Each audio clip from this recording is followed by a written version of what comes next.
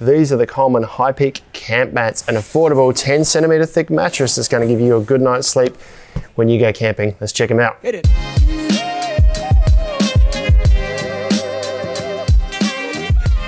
G'day folks, Ben from Snooze here today with the Coleman High Peak self-inflating camp mats. This is another contender in the 10 centimeter high square-sided mats here that are giving really comfortable night's sleep for campers all over the country. Coleman have got this available in two sizes, a single and a double, with the single being about 200 centimeters long and about 68 or 70 centimeters in width, and the double being also 200 centimeters long and 130 centimeters in width there. And weight-wise, about 2.7 kilos and 5 kilos. Now the mat comes in a bag that doubles as an inflation aid, which we'll tell you about shortly, but the single packs up to about 75 centimeters in length and roughly 25 centimeters in diameter, depending on how tightly you roll it up. And it does fit back in this bag easily. Same story with the double here. It's about 70 centimeters in length when it's packed up and about 40 centimeters in diameter. Once again, also fits back inside the bag easily. And each mat comes complete with some Velcro straps here to secure it. So once you've rolled it up, you can wrap these around. There's a little D-loop there. You can wrap these around there to secure it and then slide it back in the bag. Before we go on to how to use these and the valves on the end, I'll talk about the materials. Now, there's a polyurethane foam inside it. It is cored. There are cores that run from one side to the other right through the mat here, about every 20 or so centimeters, just to lighten the mat up a little bit. They don't have an R value for the mat here, but it is going to be a nice warm mat, being 10 centimeters thick, and it's all full of open cell foam. It's going to give you pretty good insulation even for winter camping. The material is polyester on the outside, so this top one, it's not a brush finish, but it still feels kind of nice. It's not sort of soft, but it certainly doesn't have a plasticky feel to it. The sides are just a little bit stretchy, just to allow sort of a bit of movement in the mat here, and the bottom is feels a little bit more plasticky or slightly more durable fabric on the bottom there for protection while it's lying on the tent floor. Now I'll show you the valves that come on the mat here. So looking at the end, the single mat's got a single valve, the double mat's got a double valve. Now these are two-way valves. If I open this up, I'll show you that inside here, there is a valve that at the moment is allowing air in but not out. So if I squeeze this mat, there's no air coming out. I can spin the little thing inside around and you're gonna hear air puff out. It's now allowing air out, so full deflation mode.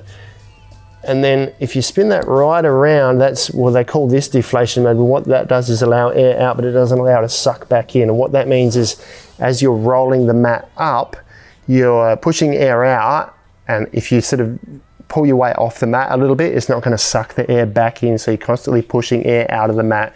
It means you can roll it up twice, so do a quick roll up once, squeeze most of the air out, unroll it, it's not going to inflate by itself, roll the mat up again, it's going to get it smaller and smaller each time you do it. Now in terms of how to inflate the mat, when you get them from new, the foam has a memory of being really squashed down, and it will sit flat like this when you get it out of the box or out of its bag. We've actually taken these out of the bags from new this morning, and I used the inflation aid here to force air into it and get that foam inside to expand up. That's now just after probably less than 8 hours, allowed the foam to expand to the state that you see here now by itself. So when you get them from new, undo this valve, use the bag to inflate it, which I'll show you shortly, and leave it sit for a while so that foam expands out. From there on, when you set it up at camp, if you unroll it from the bag, undo the valve, it should be a few minutes for it to get to the stage that this is at now, where it's soft, and you can then use this bag to add some extra pressure into it to make it to your preference of how tight you want it to sleep on. So to inflate this now, we spin the little valve around inside there so the air can go in but not come back out again. We grab our stuff sack, we'll grab the single one. Now this is just a roll top stuff bag here, and it's seam sealed inside, so it's airtight. If we go to this end of the bag, we've got this little port here that clips into this valve here. From there, if we just make sure this isn't twisted, we open up this end of the bag and puff some air in. You can just sort of flap it around or blow some air inside to try and trap as much air as you can inside the bag, and then close this up. So that's about half a bag of air there now. So from here, if I gently just roll this up, I'm now forcing the air from here through the valve and into the mat here. I can then squeeze as much air as I want in to make this as firm as I would like it. So I'll just keep going to make it quite firm there now, because I'm going to sit on it shortly and show you how tight that is. So that feels pretty good to me now. That's quite firm there, maybe too firm to sleep on. I can now take this off of here, and because of the one-way valve is allowing air in, but the little yellow flap in there is stopping the air from coming out. I'm not losing air at the moment, but I can do this up just to make sure that that air stays in overnight. And that's the mat pumped up. I'll just have a bit of a sit on the mat to show you how comfortable it is. We'll put the double aside. Now, once again, this is to be pumped up to your own personal preference. So I probably prefer the mat to be a bit softer than this when I sleep on it, so I sink in it a little bit. Some people like a firm mat. So if you go softer, obviously there's more chance of you hitting the bottom, but the benefit of having a 10 centimeter mat is that you can play around with that firmness of the mat, so you've got a little bit of play, or a little bit of room to move in terms of how far you can sink into the mat. If I sit on this at the moment, if I just put my weight straight down in one spot, I'm not touching the bottom there. Now, I'm not the heaviest of persons, I probably weigh about 70 kilos, but even bouncing up and down, I'm only just touching the bottom there, so quite comfortable. You can adjust the pressure in the mat here. If we come up to the valve end here, while I'm on the mat, if we just twist the valve around just a little bit, just so you can hear the air just coming out.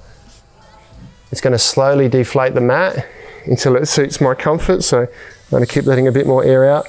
You can hear that hissing now. I can feel myself sinking down into the mat. I'll twist that valve around inside to seal the air off again and do the end up, and that's now much more comfortable. If I sit like this now, I can touch the bottom. I'm not bottoming out really hard because I've got all the foam underneath me, but I am hitting the ground there, but that will be much more comfortable to sleep on.